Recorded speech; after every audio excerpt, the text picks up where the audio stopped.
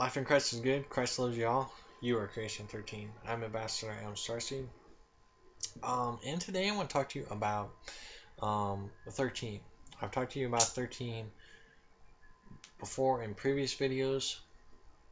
But I want you to become aware that the 13. I've spoke about 13 before. 13 is what I use it for is 13 is creation. Creation of life.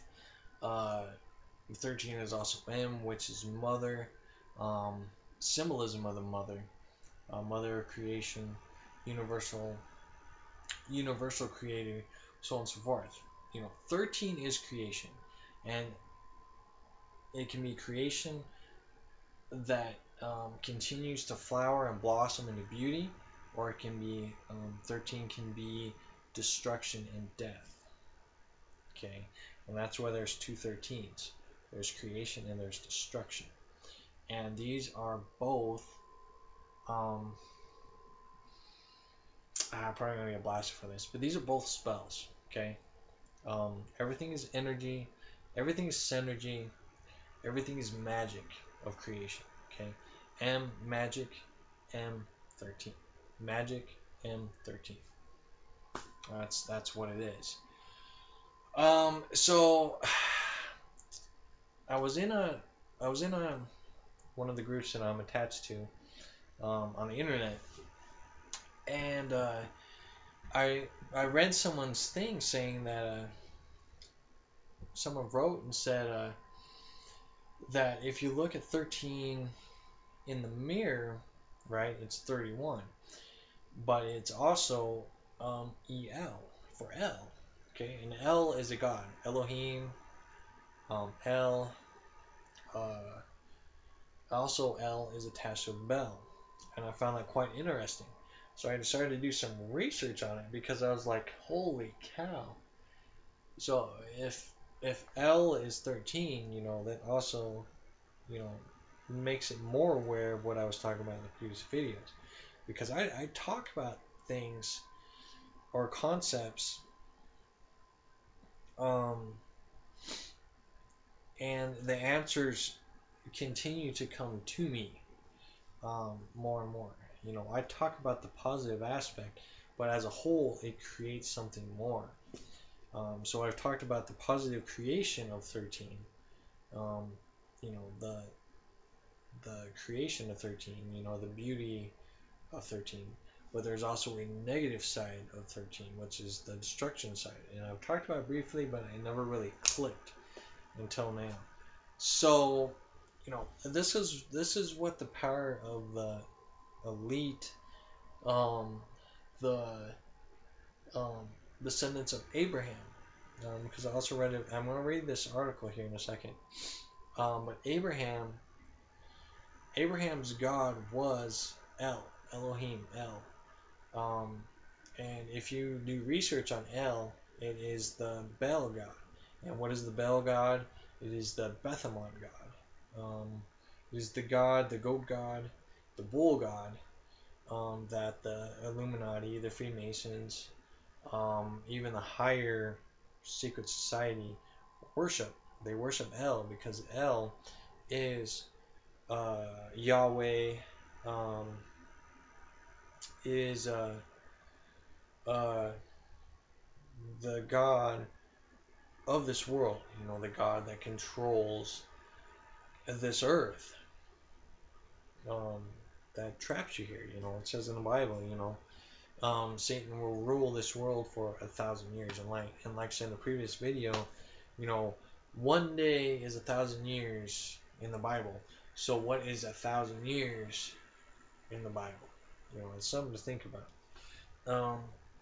So anyways, I'll go ahead and read this because I found it very fascinating.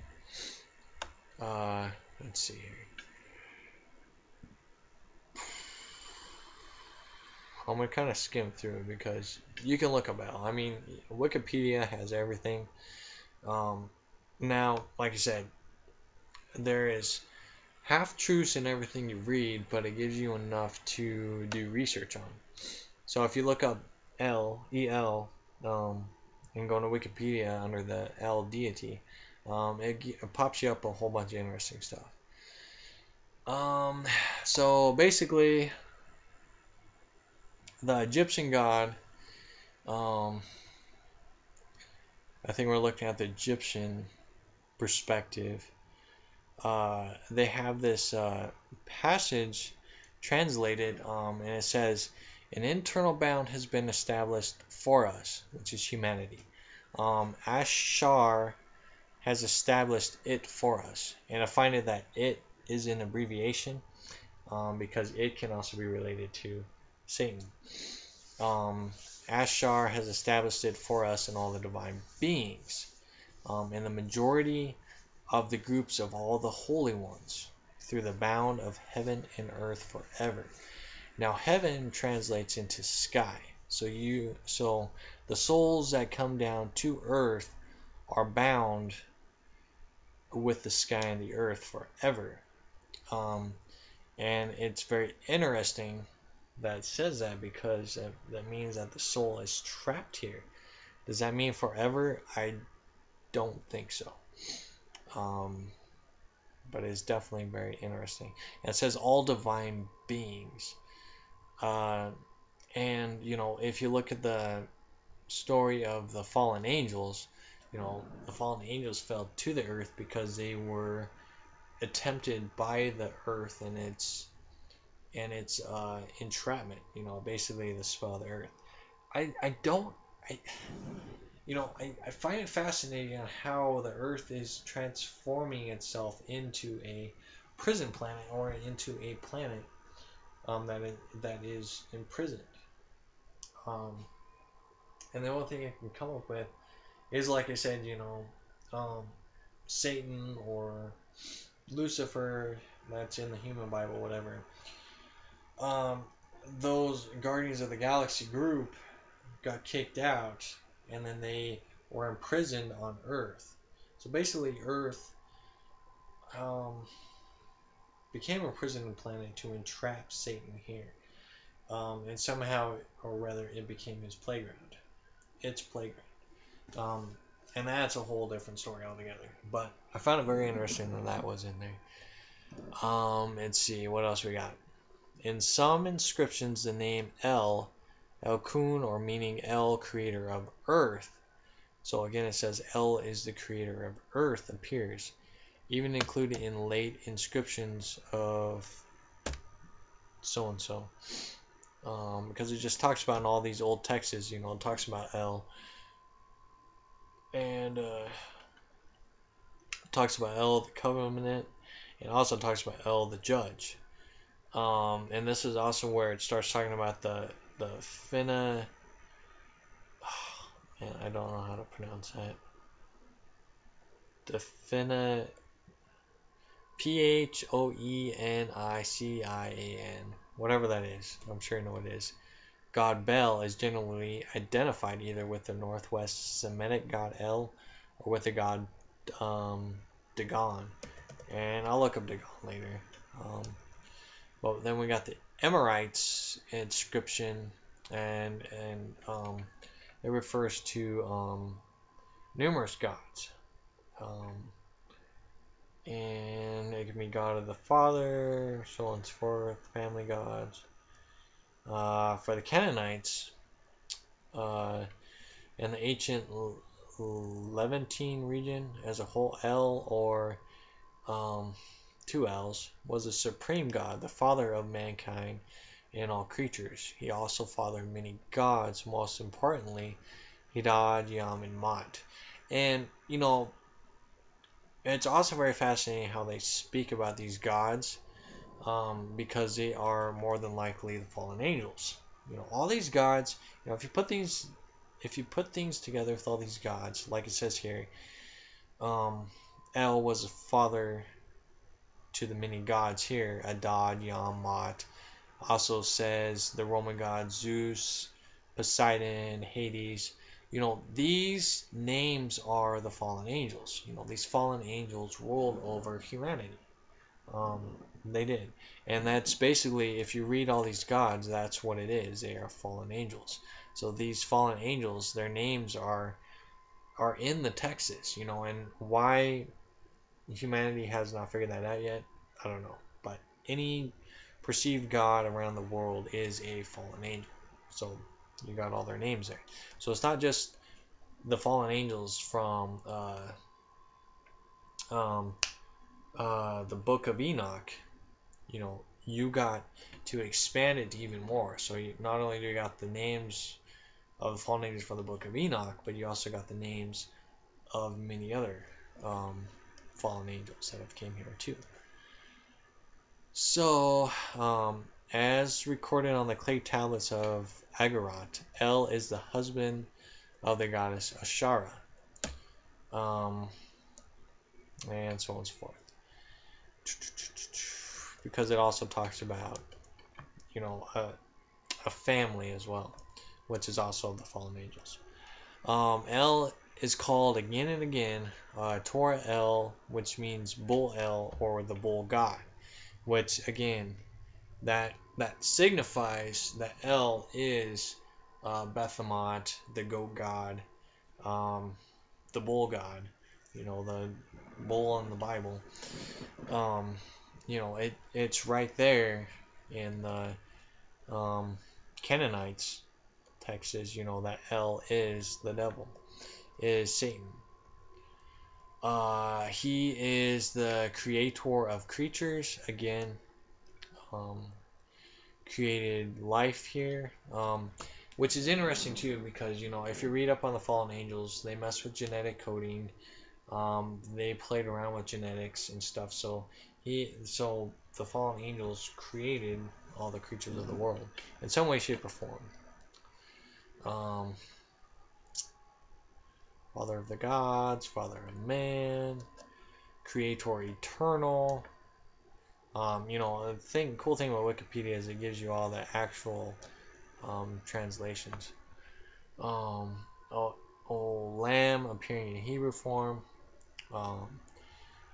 and Elohim in Hebrew is still El as well, which is still the bull god.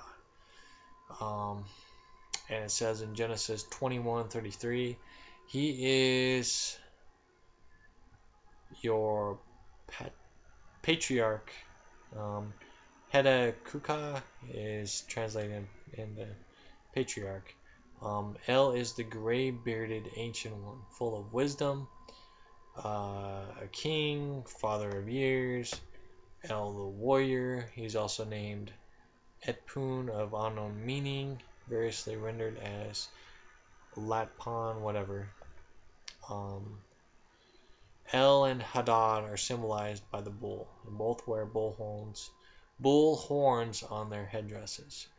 So, see, so it even shows in there, that in Hebrew, which is the Bible, El is also worshipped, and El is also the bull god, which contradicts everything that the Bible says.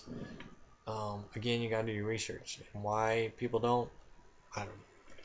In Canaanite mythology, El builds a desert sanctuary with his children and 2 wives, leading to speculation that at one point El was a desert god. And this goes into hidden symbolisms about that, so you can read up on that if you need to. Another interesting thing in here, it says in Agaratak, the Bell cycle, El is introduced dwelling on or in Mount El, and El is possibly meaning night. And this also falls into the worshiping of the moon, using the moon for sacrifices, for magic, for spells, so on and so forth. The moon magic. Like I said, people use the sun as a source of magic. People use the moon as a source of magic. And, when I talk about the sun and the moon, people seem to view it as that. And I view it as it's just a cycle. You know, if you decide to use energy, that's up to you. But you're basically, if you do the sacrifices and rituals of the moon or of the sun, but basically the moon, then you are giving your energy away to El, the bell god, to Satan, and so on and so forth. And also, an interesting thing that popped up in the Bible, because I was planning to read it in the Bible in one of these videos, is about that. Let's see what we got here. Yeah, it says right here, in Matthew chapter 5, verse 21, maybe? I don't know. But it's entitled Murder. If you have heard that it was said to the people long ago, do not murder. And anyone who murders will be subject to judgment. And like I said, murder is with everything. Every living being on this planet. It doesn't matter what it is. If you kill something, it's murder. And that's what it is. And you know, it's the blood sacrifices, you know, like that. It's like cows, cats and dogs, you know, that kind. The mammals, basically the mammals. We're mammals, they're mammals. It's the mammal aspect. Do not kill any mammals. Okay. As a whole, I don't think you should kill anything, right? Um, unless if it's a threat to you. But I'm sure there's some alternate way to get around it. But anyways, nevertheless, you should not kill just because murder is murder and that's it. Do not murder, and anyone who murders will be subject to judgment. But I tell you that anyone who is angry with his brother will be subject to judgment. Again, anyone who says to his brother is unanswerable to the blah blah. But anyone who says you fool, you'll be in danger of the fire of hell. Therefore, if you are offering your gift at the altar, and see, therefore, it's talking about altars, rituals.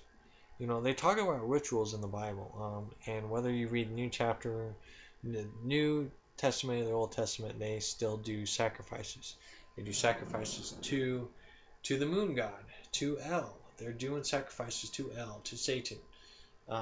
Proven fact. You can bash me all you want. Do your research and you'll find out why. Because you're not supposed to have an altar. You're not supposed to have any form of idol worshiping. You know, God is unseen.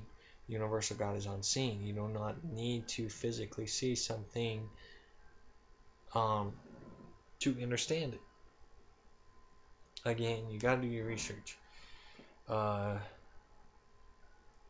Therefore, if you're offering your gift at the altar and there remember that your brother has something against you, leave your gift there in front of the altar. First go and be reconciled to your brother, then come and offer your gift. Making an exchange, basically. You're exchanging energy or giving a piece of your soul. Jeez. Settle matters quickly with your advisory who is taking you to court. Do it while you are still with him on the way, or he may hand you over to the judge, and the judge may hand you over to the officer, and you may be thrown into prison. I tell you the truth, and you will not get out until you have paid the last penny. It kind of contradicts itself there, but anyways, nevertheless, you should not kill. But it talks about altars, it talks about sacrificing, rituals, so on and so forth, and magic. It talks about magic right there. Again, I don't know why people don't see that, but just depends on the reader, I guess. So, like I said, I had to do with the whole night concept. Let's see.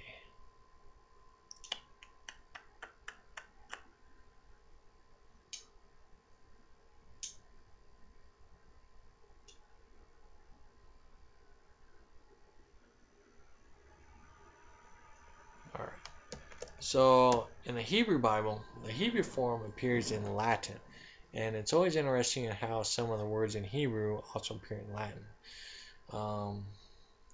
Standard Hebrew transcription as El and in Tiberian Hebrew translates into El. El is a generic word for God that could be used for any god, including Hadad, Malak, or Yahweh.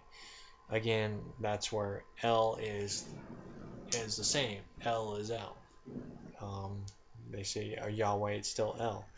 And Tanakh, Elohim is the normal word for a god or the great god, or gods, given that the I am suffix makes a word plural in the Hebrew.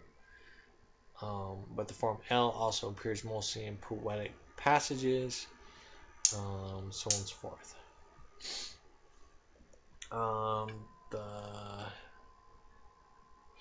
The theological position of the Tanakh, I could be saying that wrong, is that the names of El and Elohim, when used in singular, not plural but in singular, to mean the supreme God, refers to Yahweh. Again, Yahweh is Satan. Beside whom other gods are supposed to be either non-existent or insignificant, or insufficient. Non-existent or insufficient. Whether this was a long-standing belief or a relatively new one has long been the subject of unconclusive debate about the prehistory of the sources of the Tanakh and about the prehistoric of the Israelite religion and the peace strand of Yahweh. It also says it in Exodus, I guess. So you can look up Exodus chapter 6, verses 2 and 3, I guess. It says it right here. I revealed myself to Abraham, to Isaac, and to Jacob as El Shaddai, but was not known by them by the name Yahweh. And this is where Abraham comes into play. Before El's revelation with the name of Yahweh, so basically El revealed himself to be Yahweh.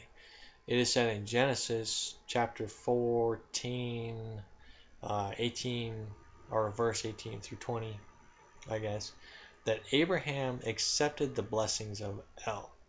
Okay, so Abraham accepted the curses of El, because I talked about blessings too in a previous video, that blessings is a curse because you got B in there, you cut that B in half, it's 13, so it's a spell.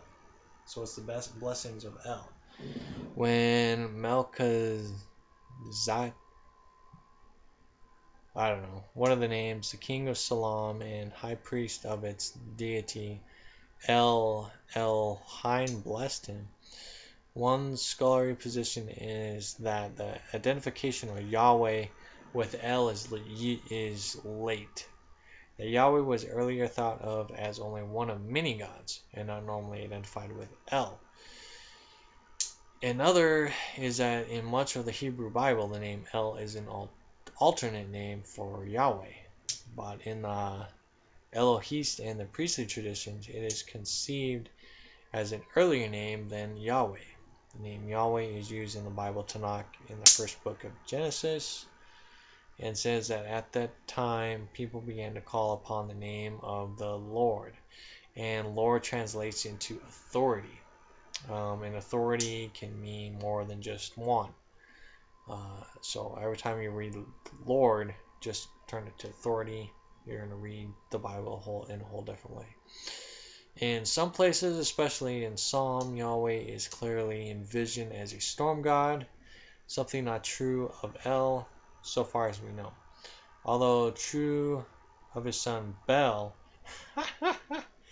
So in this part, it says that El has a son named Bel. And like I said, El and Bel are both the bull gods, the goat gods, Baphomet, Satan. It is Yahweh who is prophesied to one day battle the Leviathans, the serpent, and slay the dragon. And Leviathans I'm going to have to look up, do some research on. Um, the slaying of the serpent in myth is a deed attributed to both Baal and Anat in the Ugaritic text, but not to El. Such mythological motives are variously seen as late survivors from a period when Yahweh held a place in theology compared to that of Hadad at Agurat, or as late, I can't pronounce that. Application of Yahweh of deeds more commonly attributed to Hadad, blah blah blah.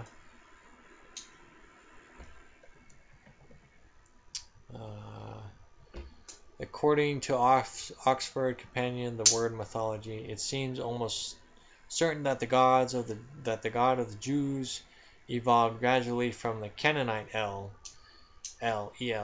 who was in all likelihood the god of Abraham.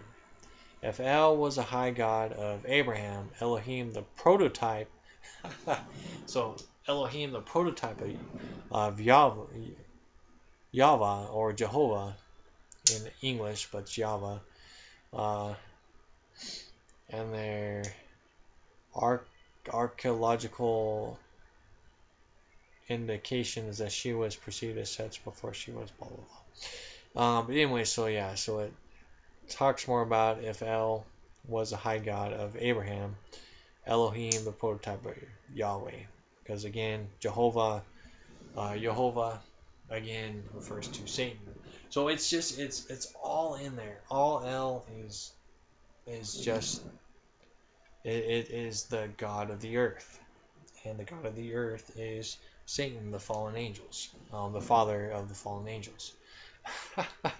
And it astonishes me. It really does. And this is where see what we got here. I think that was pretty much it. I could keep reading on and on, but you can look up El, and you can read up on all this stuff.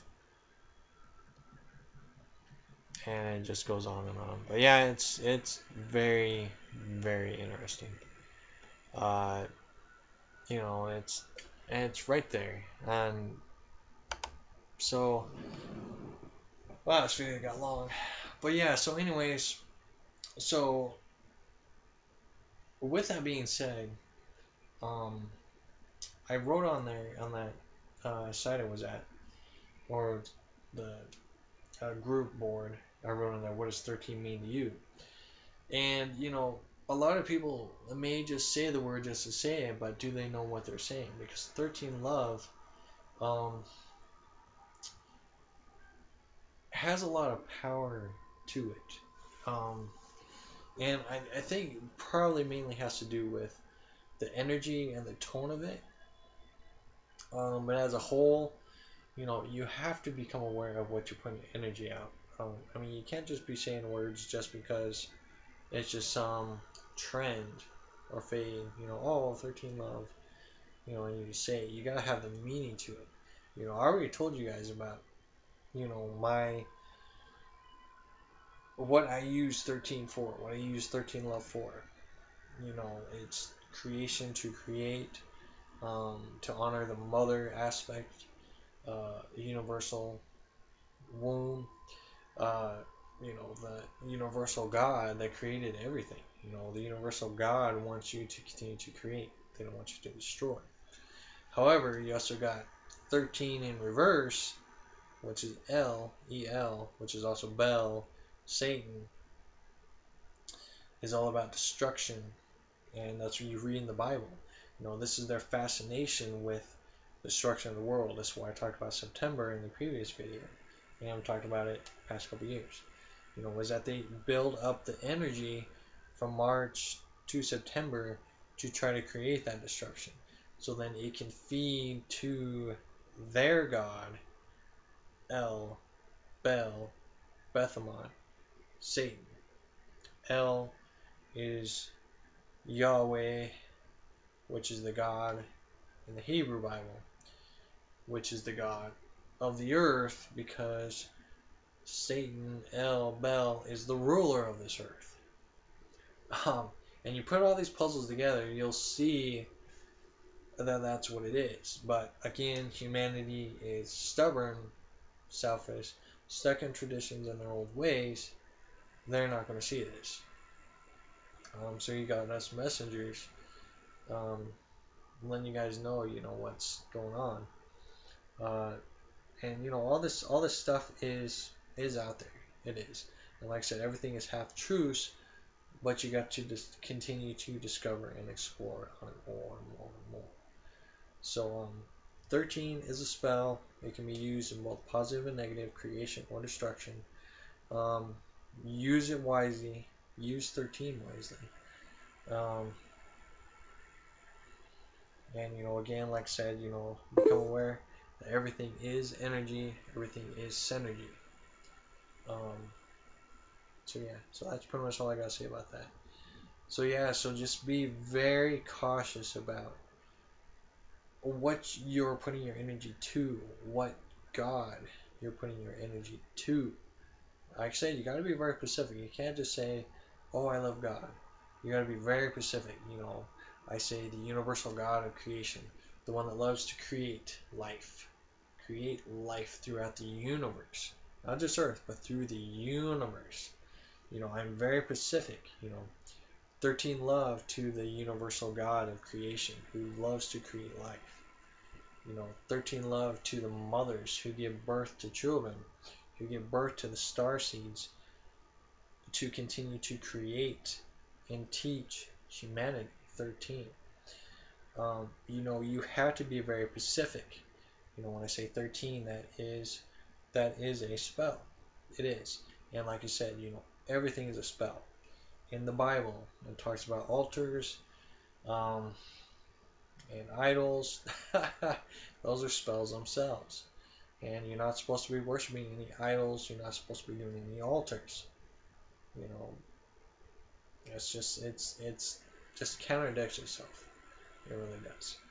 So, anyways, hope this video helps you. If you got any questions, let me know. I know this is kind of out there for most people. You just have to do your research on it. So, yeah.